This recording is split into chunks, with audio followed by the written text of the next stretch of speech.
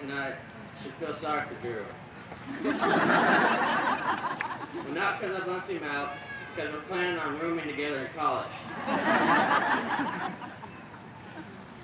And now to the fun part. Our honored speaker tonight has lived a colorful life. She was born in Donaldson, Arkansas, but according to Miss Bonds, she packed her diaper bag and moved to California when she was all of 3 months old. This set the tone for the rest of her life. She graduated from Thomas Downey High School in Modesto, California in 1959.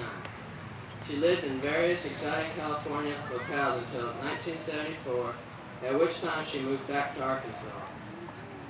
Miss Bonds graduated from Henderson State University with the BSc in English in 1980. 6 years later, she earned her master's degree in speech and drama. She accomplished this while teaching and performing in various productions around the central Arkansas area. Miss Bonds taught at Malvern High School from 1980 to the spring of 1998. During this time, she performed many magic tricks, taught English with style, and left a lasting impression on the class of 2000, even though she was only with us for 1 semester. She had to go on disability retirement due to a heart condition after the first semester of our sophomore year. Being retired has given her time to pick up some old interests and lifelong goals. She is currently working on a screenplay, painting with Gusto, and most recently she finished her speech for tonight. She writes, she paints, she takes in stray dogs, and she still makes time for former students. Everything she does with humor, grace, and dignity. We are all better for her being in our lives, and we are extremely pleased that she is with us tonight. Please help Drew and me welcome Miss Judy Bond.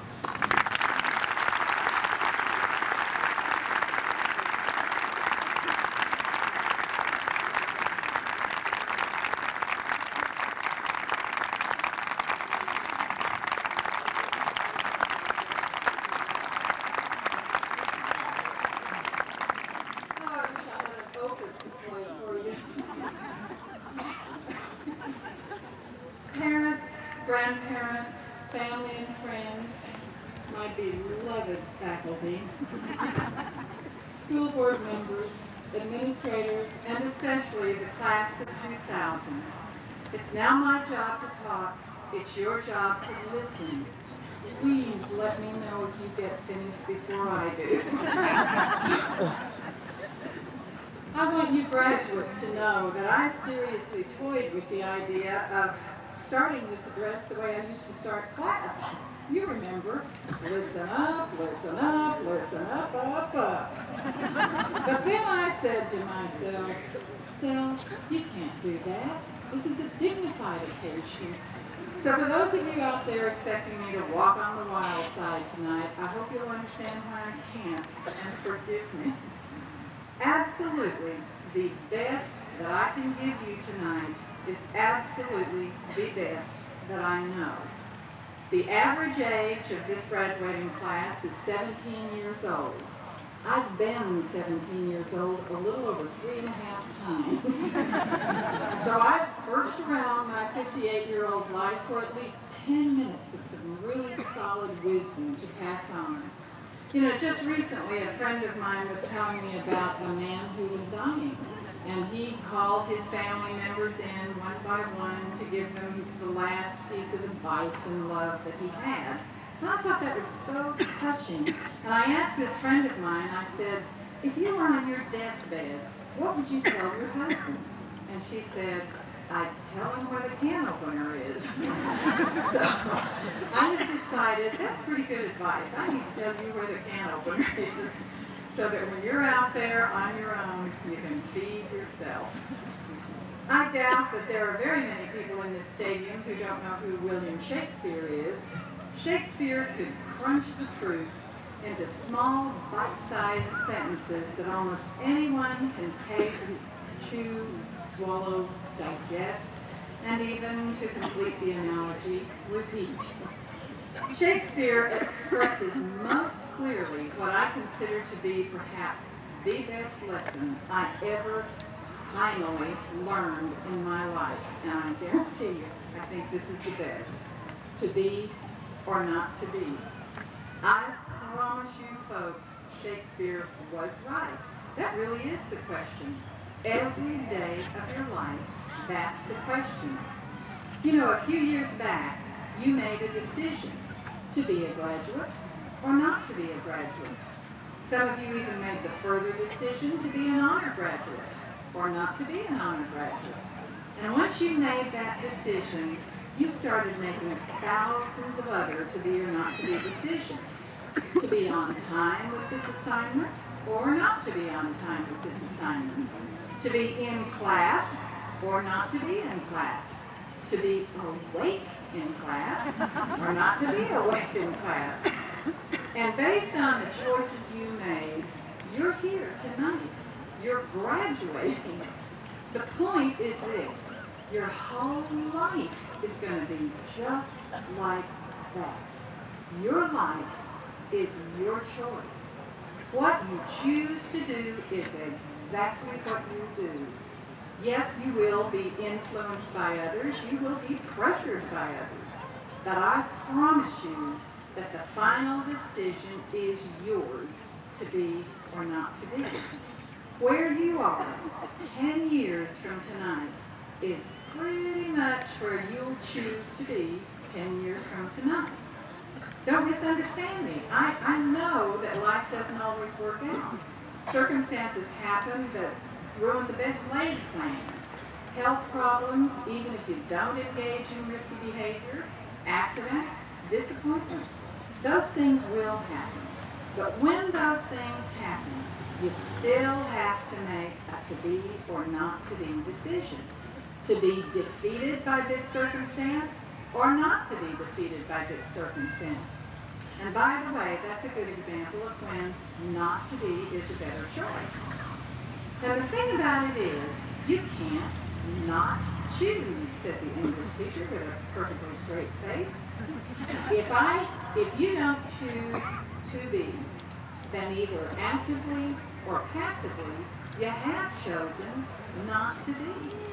And if you make passive choices in your life, I guarantee you that your life will simply happen to you. But if you make active choices, you're going to make your life happen. One vital to-be decision that you need to make is to be to thine own self true. Shakespeare again. What does that mean, to be true to yourself? It does not mean being self-obsessed or self-absorbed. It simply means finding out who you are and being who you are. I know that sounds easy, but it's not. It's every bit that simple. It's every bit that complicated. You're at that wonderful, exciting, painful, terrifying time of becoming yourself. Do you realize that? I mean, pretty soon, you will be the 500-pound gorilla. You'll be the one to make the decisions in your life. And the flip side of that glorious freedom coin is that you will also be the one responsible for your decisions. You're going to make mistakes. Just give yourself that right now. Don't worry about it. It's part of living. But the only real mistake you'll ever make is the one from which you learn nothing. And when you think about it, if you learn from your mistake, it's no longer a mistake. It's a lesson. Another vital to-be question is, what do you want to be when you grow up? Let's say life is on a mountain, and your innermost dream, the thing you want most in the world, is at the top of that mountain. I don't have a doubt in my mind that each and every one of you could bound up that mountain with joy and energy and passion if it weren't for the little grains of sand in your shoes. And I promise you, those little grains of sand will be in your shoes whether you're headed for your dream or not. Why not be what you want to be? Go for the dream. The only thing you need to understand about dreams is that every dream has a price tag. Some kind of sacrifice has to be made to achieve any dream. Look at the price tag. See if you're willing to pay it. But I encourage you more to consider the price you'll eventually have to pay for letting your dreams die without ever trying to realize them. If you head towards your dream, you may end up in the neighborhood. I mean, maybe you won't be the star linebacker on a professional football team. Maybe you'll be the cameraman who films the linebacker on a professional football team. You'll be around something you love, and you won't have his arthritis problems when you're 50 years old. At least go toward your dreams. Get as close as you can get, and realize that your dreams may change as you get older. I mean, that's great, no problem. But folks, I mean this, always have a dream. Always have a dream. George Bernard Shaw said one time that he thought an appropriate epitaph for the tombstone of a lot of people would be, died at 30, buried at 60. Don't let that be your life. Stay open, stay interested, stay alive all your life. So there's my best in less than 10 minutes. Realize that your life is your choice. I want to say that one more time. I'm telling you, if I had known then what I know now. But I really want you to hear that. Your life really is your choice. It's up to you. And I want you to make that choice to be exactly who you are, to be exactly what you want to be. You know, this is